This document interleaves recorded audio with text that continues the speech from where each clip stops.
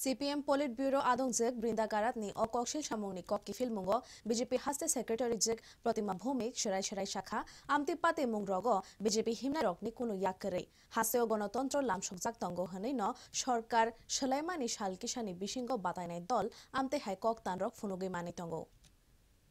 देखिए, हाल ही में त्रिपुरा में फ्लड हुआ है, सब लोग जानते हैं। बहुत बुरी तरह फंसे थे, लेकिन तब पैसा उठाना नहीं, सीपीएम को मैदान में किसी ने देखा भी नहीं है। पिछले साल भी अगस्त महीने इतना बड़ा फ्लड हुआ था त्रिपुरा में, अगरतला में हुआ। तब हम लोगों को मदद करने के लिए जब जाते हैं ना, हम लोग को मारते थे। खाना देने के लिए हम जाते थे तो हम लोग को मारते थे, सीपीएम वालों ने मारते थे, लीडर लोगों ने मारते थे। तो इस बार जो सीपीएम लोग केरल में फ्लड आया, पैसा मांगने के लिए जो निकल कर आए, वो बीजेपी के लोगों ने सारे कुछ भी नहीं किया। पब्लिक का रोष है उनको ऊपर। जो आप त्रिपुरा के लिए जो ऐसा होता है, आप लोग कुछ नहीं करते हैं।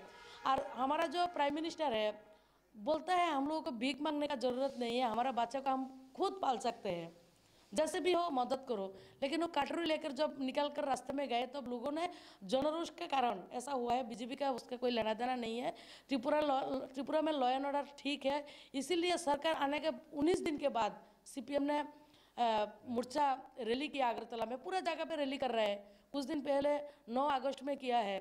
सब जगह में हो रहा है, कहाँ नहीं हो रहा है? हो रहा है तो इसलिए तो बात कर रहे हैं ना। जो लोग किया है वो बीजेपी का लोगों ने नहीं है। सीपीएम के खिलाफ लोगों को अंदर एक भड़ास है, उसको निकालने के लिए लोगों ने अटैक किया है। क्योंकि त्रिपुरा के जो काम होता है, लोगों के ऊपर आपदा आता है, सीपीएम तब कुछ नहीं करता।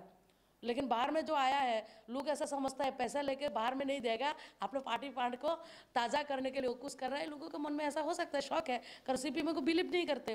तो इसीलिए बीजेपी के साथ उसका कोई लेना देना नहीं है। त्रिपुरा के लॉ एंड ऑर्डर 100% नहीं है, 200% ठीक है। इसलिए तो बृंदा करात जी यहाँ पर बैठे बैठे अच्छा बात बोल सकते हैं।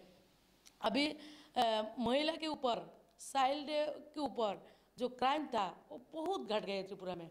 हम तो हमारी सरकार तो पार्टी भी महिला के ऊपर जो क्राइम है उसका 0 टॉलरेंस है। जो भी कुछ होता है उसका तुरंत कार्रवाई होता है। इसीलिए किसी को रूट ब्लॉक करने का ज़रूरत नहीं है, किसी को थाना घेराव करने का कोई ज़रूरत नहीं है। पहले 4-5 दिन नहीं होते, हम लोग रूट ब्लॉक करते थे, थाना घेराव करते हैं।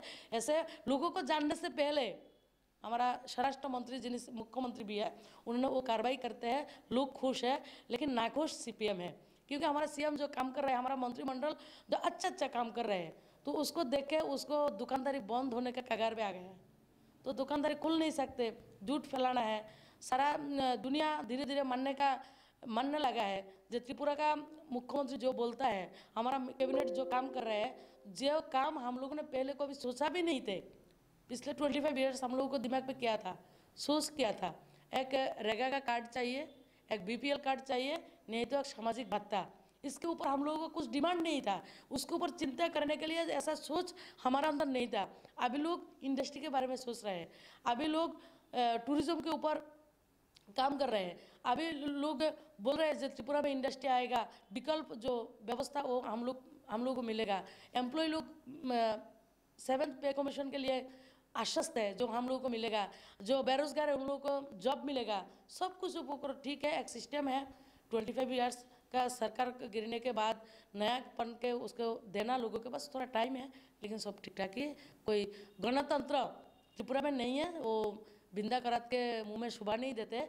गणतंत्र वर्ड को अच्छी तरीके से पढ़ ले। 25 ईयर्स गणतंत्र नहीं था, हम लोगों ने बोला था, तब किसी ने सुना भी नहीं है। वो जो त्रिपुरा का पब्लिक है सब सुना है, समझा है, इसलिए उसको उकर कर फेंका है। गणतंत्र सरकार जो अभी डेमोक्रेटिक राइट है लोगों का अभी मिलना शुरू हुआ, इसीलिए तो लोग बोल रहे हैं।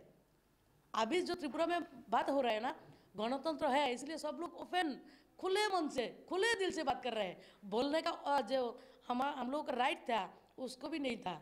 पहले बोलने का जो फंडामेंटल एक राइट है उसको दबा के रखा था, अभी वो राइट तो सबके पास है। इसलिए सब लोग बोल रहे हैं, बोलने दीजिए।